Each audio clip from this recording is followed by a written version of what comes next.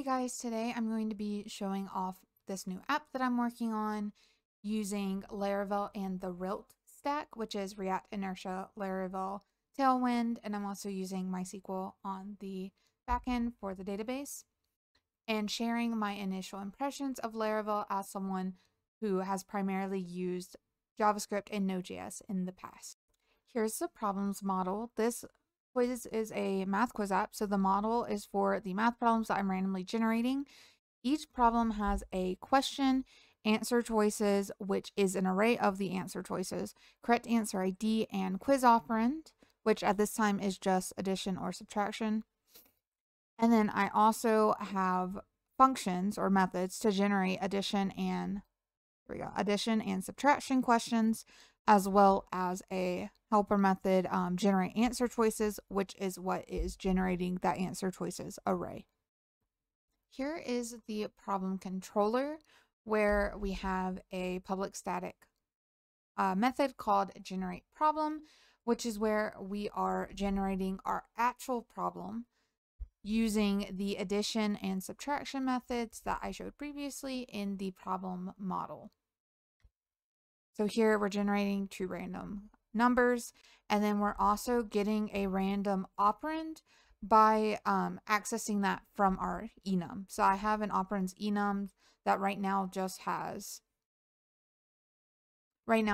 only has addition and subtraction in it.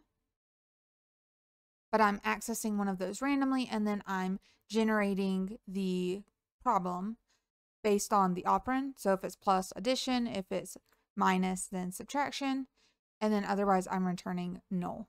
Another really cool part of using Laravel is being able to use Inertia.js, which Inertia is available for other backend languages as well, as long as people in the community built an adapter for it, but it's specifically fine-tuned for Laravel. And what Inertia lets you do is it allows you to send your Laravel variables to your front end through like Inertia render here. I'm telling it I want it to send this data to my problems component. So I want to render the problems component, and it's sending over my problems array as problems and my quiz ID as the ID. And this allows me to then access this data as page props in my TSX file for the problems component. Using PHP artisan console commands, I was able to easily generate scaffolding for a database seeder in Factory for problems.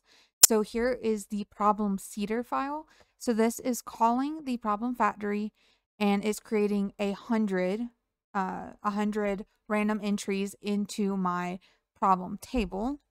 So it's creating 100 random entries. And if we look at problem factory here, problem factory is actually using the generate problem method on my problem controller that we just looked at as well to generate each problem.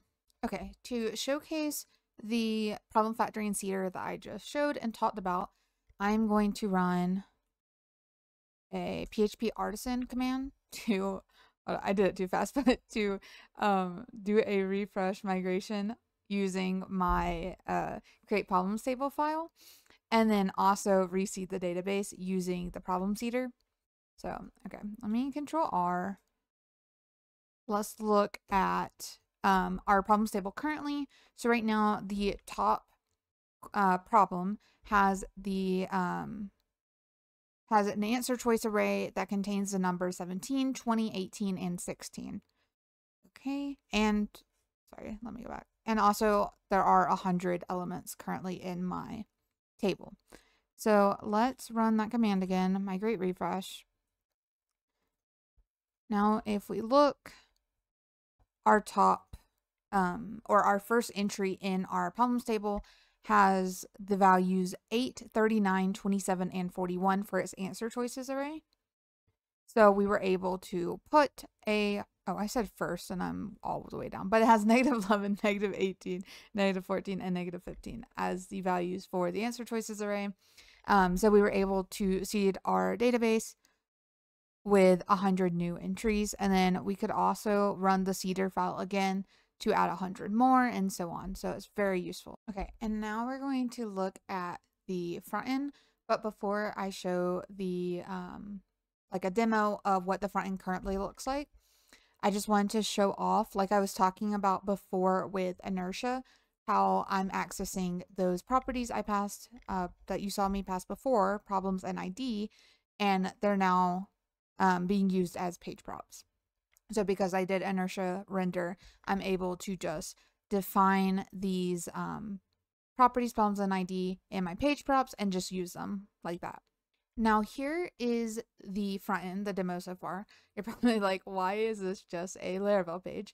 So I used Laravel Breeze as the starter template for this project just to get it up and running.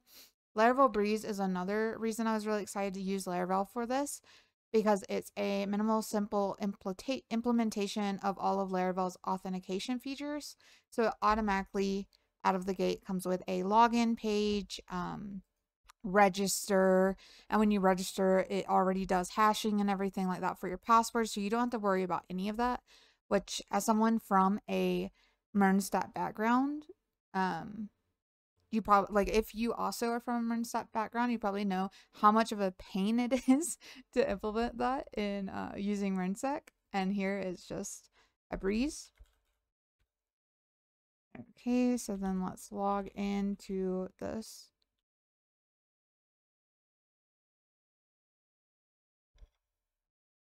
No, we don't want to. Okay, so since I used Breeze, I haven't changed a lot with the template yet, so which is why you saw the Laravel starter page, and then like the dashboard and everything is just like the default when you bring Breeze in. I haven't changed a lot of that. What I've currently worked on is the problems page, which is where I am displaying the math problems that I am creating randomly on the back end and showed off the model and Cedar and everything like that for. So whenever you go to the problems page, it generates a quiz, which a quiz contains 10 of those randomly generated math problems. So it's 10 of the entries from my problems table in the database, and also the answer choices for that specific problem.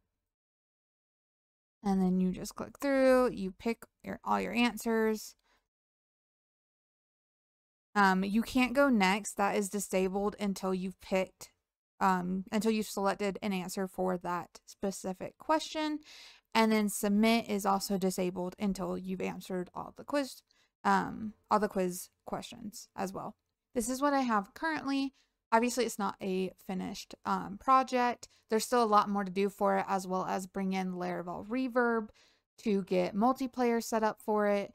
And I also want to add in more math operations or math concepts to be quizzed on. My goal is to add calculus concepts to this app because I absolutely love calculus, and that's the whole reason I wanted to make a math quiz app. But I just wanted to share what I have so far, as well as all the cool things that I found out about Laravel so far while building this application, and maybe convince some of you to try using Laravel and PHP for a full stack project as well.